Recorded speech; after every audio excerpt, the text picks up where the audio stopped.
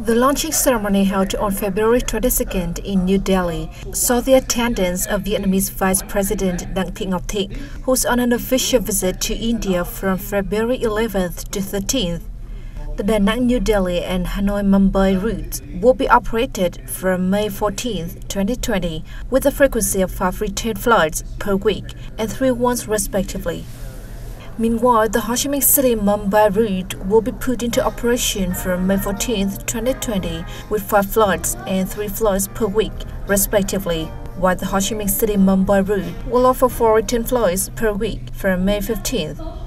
The Chi Minh City-New Delhi and Hanoi-New Delhi routes are serving 4 return flights and 3 ones per week, respectively.